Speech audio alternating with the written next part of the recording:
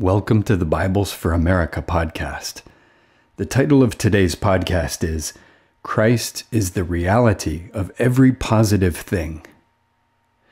It's not unusual for us to encounter difficulties in our relationships with others, our spouse, our child, a classmate, or a coworker, for instance. Perhaps we've asked the Lord to help us navigate the situation by praying, "Lord, grant me wisdom to deal with my son," or "Lord, help me be patient with this person." But in spite of our prayers, we still struggle. Why doesn't the Lord give us wisdom or patience? After all, these are good things. To answer this, we have to see that God isn't interested in giving us things. God gave us His Son, Jesus Christ, to be everything to us. At the Apostle Paul's time, the believers in Colossae were distracted from Christ by matters like asceticism, the keeping of Jewish ordinances, the worship of angels, and elements of Greek philosophy. Wanting to bring them back to Christ, Paul wrote these words in Colossians chapter 2, verses 16 and 17. "Let no one therefore judge you in eating and in drinking, or in respect of a feast, or of a new moon, or of the Sabbath, which are a shadow of the things to come, but the body is of Christ." Notes 2 and 3 on verse 17 in the New Testament Recovery Version help us understand this passage. Note 2 on body tells us, "As with man's physical body, the body here is the substance. And like the shadow of a man's body, the rituals in the law are a shadow of the real things in the gospel." Note 3 on Christ says, "Christ is the reality of the gospel. All the good things in the gospel belong to Him and are Him." Every positive thing, including all the virtues we seek, are merely shadows. The body, the substance, the reality of those things is a living person, our Lord Jesus Christ. Like the Colossians, we also can be distracted from Christ Himself to things, even good things like wisdom, love, and patience. We need to realize that Christ wants us to experience Him as the reality of all we need. To experience Christ as the reality of all the positive things we seek, we need to first realize Christ is living in us. In Colossians 1:27, Paul declares this tremendous fact, "Christ in you." How wonderful that we redeemed ones actually have Christ living in us, in our spirit. After stating that Christ is in us, Paul goes on in Colossians chapter 3, verse 4, to use the expression, "Christ our life." The Christ who is in us is now our life.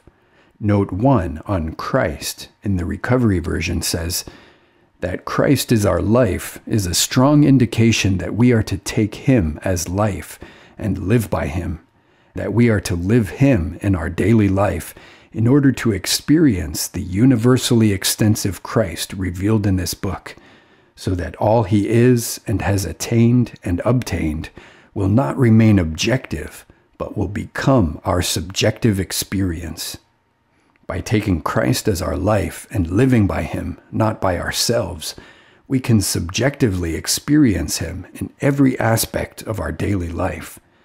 Instead of expecting to receive something from Him, such as wisdom or patience, we can experience Him as the wisdom or patience we need. In Colossians chapter 3, Paul speaks of 3 ways we can take Christ as our life and live by Him. First, Colossians 3:15 says, "Let the peace of Christ arbitrate in your hearts."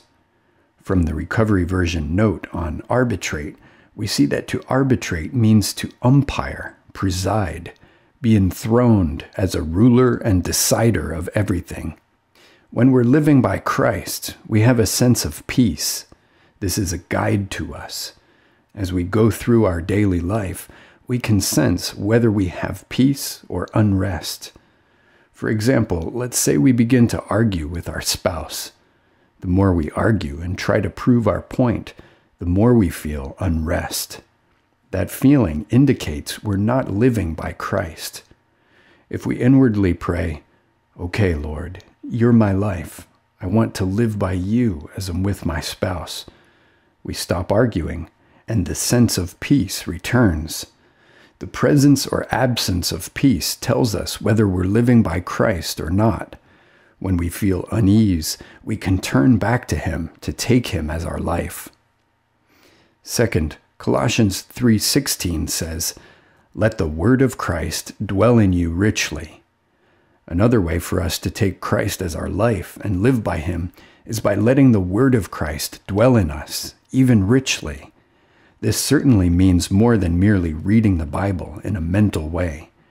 The note in the Recovery Version on dwell says, literally, to be in a house, to indwell, to inhabit. The word of the Lord must have adequate room within us that it may operate and minister the riches of Christ into our inner being. By coming to the word with our spirit, praying over it, and musing on it, we give the word of Christ the room to dwell in us. Spending time daily to touch the Spirit in the Bible with our spirit allows his word to inhabit us in a deeper way. Without needing to pray for patience, Christ himself as patience is ministered into us, and we can live Christ out as our patience. Third, Colossians 3:17 says, "And whatever you do in word or in deed, do all things in the name of the Lord Jesus." The note for name in the Recovery Version explains what it means to do things in the name of the Lord Jesus. The name denotes the person. The Lord's person is the Spirit. To do things in the name of the Lord is to act in the Spirit. This is to live Christ. We can act in the Spirit and live Christ by contacting him as the Spirit in our spirit. The simplest way to do that is to call upon his name. When we call, "Oh, Lord Jesus," we get his rich person.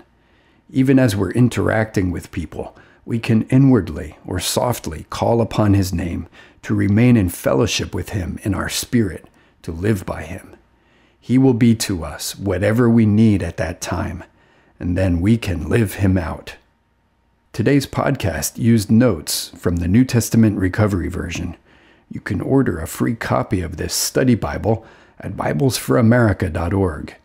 To listen to more podcasts, visit BiblesForAmerica.org and click on the Media tab, or subscribe to the Bibles for America podcast on iTunes. Thanks for joining us. Until next time, grace be with you.